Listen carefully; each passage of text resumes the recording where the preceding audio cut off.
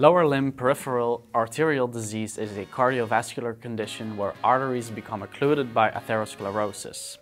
Keep on listening if you want to know the exercise guidelines. Hi and welcome back to Physiotutors. About 13% of adults over 50 years old suffer from peripheral arterial disease, or PAD. Major risk factors include diabetes, smoking, and dyslipidemia. Symptoms include a cramp-like feeling distal to the occlusion. Complaints usually occur in the calf, but thighs and buttocks can be affected as well, although less frequently. The pain abolishes with rest when blood supply is no longer inadequate. Peripheral arterial disease is usually a stable condition in terms of symptoms, but the narrowing is progressive. Patients have a comparable fitness to those suffering from heart failure. Their walking capacity might be half of that of age-matched controls. There exists a strong correlation between this condition and psychological metrics such as depression, poor quality of life, and avoidance of physical activity. Naturally, this avoidance behavior will worsen the condition itself. This sounds like a pretty serious condition. How can we treat it? Let's start off with secondary prevention. Things should not get worse. Strategies include cessation of smoking, diet changes, lipid modifications, statins, antiplatelet therapy, and good management of diabetes and high blood pressure. A decent cardiac screening might be at its place here because of the shared pathophysiology. The primary issue is reduced walking ability. A walking program is thus recommended. Different consensus guidelines endorse the use of supervised exercise programs. However, as most things in physiotherapy, the optimal variables are unknown. The most commonly reported protocol is by Gardner and Skinner. Baseline metrics to gather before starting are pain-free and maximum walking distance and/or 6-minute walking distance. The Gardner and Skinner protocol involves a constant speed of 3.2 km per hour on a flat treadmill surface. Every 2 minutes, the hill percentage jumps by 2%.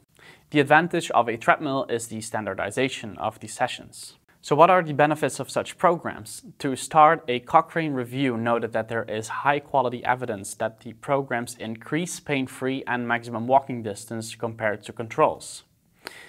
Pain-free distance of about 80 meters and maximum distance of about 120 meters as shown by a meta-analysis.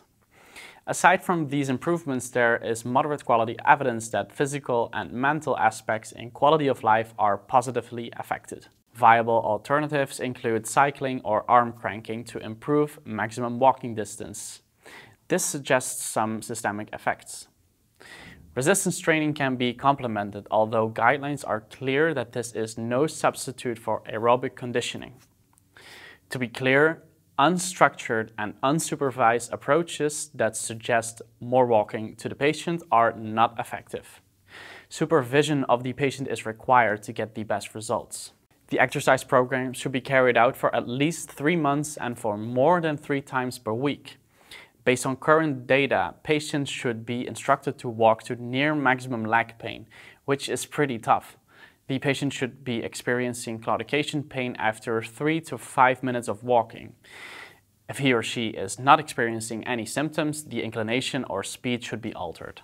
When moderate to strong symptoms occur, the patient is instructed to rest until symptoms abolish. Rinse and repeat for at least 10 to 15 minutes, and ideally more than 30.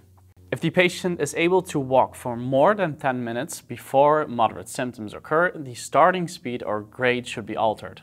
Patients should be encouraged to up their session duration to about an hour. Other modalities can be explored as well. The authors stress that the clinical lead of such exercise programs should have decent knowledge, such as a vascular surgeon, a nurse specialist, or exercise professional with sufficient schooling. Many clinicians feel that exercising is dangerous with this certain condition. About 70% of vascular surgeons believe so in the aortoiliac stenosis patients. However, a review by Gomez et al. Noted an all-cause complication rate of 1 event for every 10,340 hours of exercising. So we can safely assume that these worries are unsubstantiated. There are contraindications though, like uncontrolled hypertension, unstable angina, or arrhythmias. That's it for this video. I hope you learned something today. I am Max for Physiotutors, and I will see you in another video. Bye.